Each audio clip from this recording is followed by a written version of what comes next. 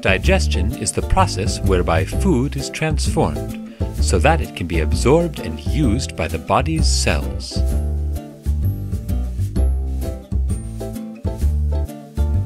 Digestion starts in the mouth with chewing and salivation.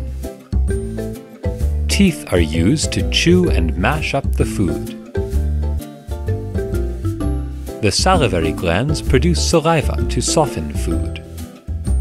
The tongue moves the food around, mixes it with saliva, and forms the bolus. The pharynx has a valve that opens to swallow, and then the bolus moves on to the esophagus.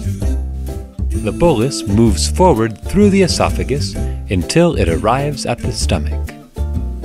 The stomach secretes gastric juices that continue with digestion to process the food. This mass is known as chyme.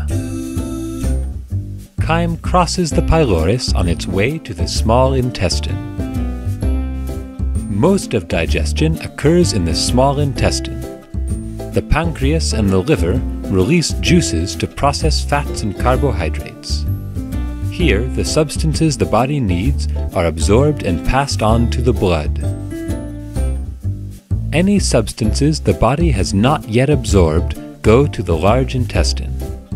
There, the body absorbs the substances it needs and water.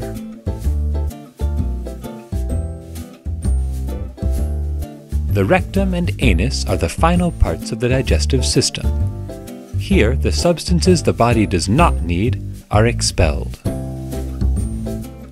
Tip: a healthy diet, drinking water, and plenty of exercise are key to taking good care of your digestive system.